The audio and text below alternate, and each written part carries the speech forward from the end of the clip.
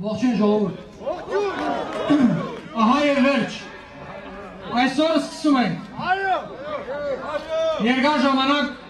մեր ժողովուրդը սպասում էր այսօրվան։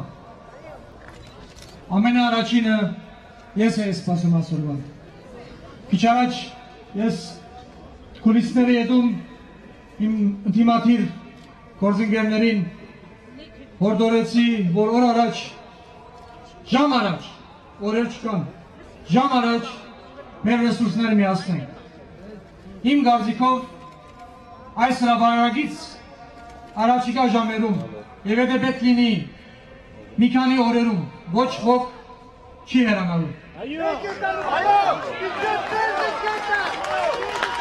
Ես կարծում եմ, որ միայն ավելանալու ենք առաջիկա ժամերին։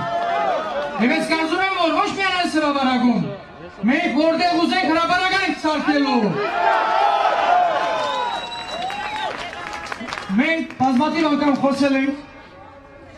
որ չենք թույլ տալու այս ռեժիմին անցկացնելու այս դավադիր ծրագիրը։ Մենք եկել ենք այստեղ առաջին հերթին գասեցնելու այս ծրագիրը։ Համաձայն եք թե ոչ։ Երկու տարբերակ գոյություն ունի։ Մեկը այն, որ պիտի սպասենք մի շաբաթ եւ գնանք քվեարկության, հետո տեսնենք արդյունքը ինչ է ելնելու, նոր կողմնորոշվենք, մի տարբերակ, երկրորդ տարբերակը, այս պահին սկսում ենք այս ռեժիմի հեռացումը։ Բարձ է, թե ժողովուրդը ինչ է ուզում, ընդդիմադիր ուժեր, լսել եք թե ժողովուրդը ինչ է ուզում, բոլորը այստեղ, բոլորը պիտի ենթարկվենք ժողովրդին, մահ ռեժիմին, մահ ռեժիմին։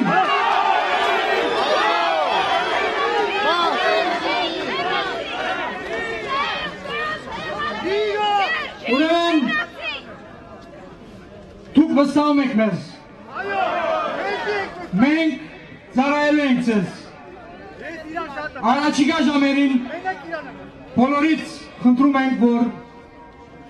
ուշադիր ենթարկվեք այս խոսափողից ինչ որ հնչում է, դա կլինի իմ կողմից, թե պարոն Հովհաննեսյանի կողմից, թե այլ կազմակերպիչների կողմից։ Մենք այս խոսափողը տանել ենք մեր հետ ուր ուզենք այս քաղաքում։ Այս քաղաքը մերն է։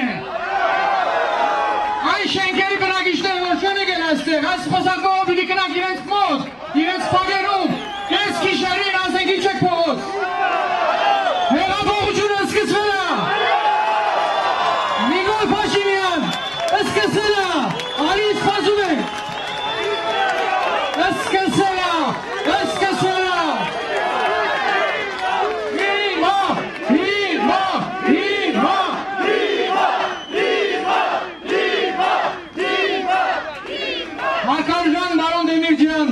Սպասում ենք ես այստեղ, եթե մի քանի րոպեից հասնենք կտեսնենք այստեղ, եթե ոչ փողոցում ենք սպասում, մի քանի րոպեից մենք դուրս ենք գալու փողոց։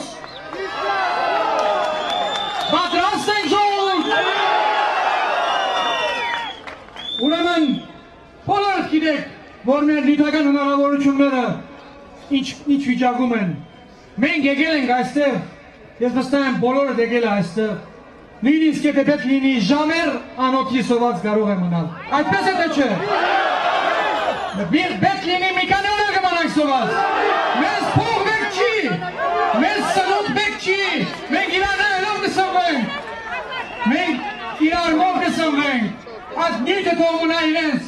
մենք մեր գործը անելու ենք առաջիկա րոպեներից սկսյալ։ Ուստի, քանի որ մենք գործ ունենք ոհմագի հետ, հակառակորդի վերմախավը, տշպախտապարը, երկար ժամանակ ինքն իրեն կուսևորել է որպես ոհմակ, խոսքը չի վերապերում մեր շարքային ծառայողներին կամ միջին կամ նույնիսկ բարձր մակարդակի սպաներին, որոնք նույնպես սրտացավ են մեր հայրենիքին։ Խոսքը վերապերում է մի քանի տասնյակ մարդկանց, որոնք պիտի պատժվեն։ Մենք գալիս ենք իշխանության, նաև հաջելում այդ մարդկանց։ Մենք մարտի 1-ի արյունը չենք մոռացել։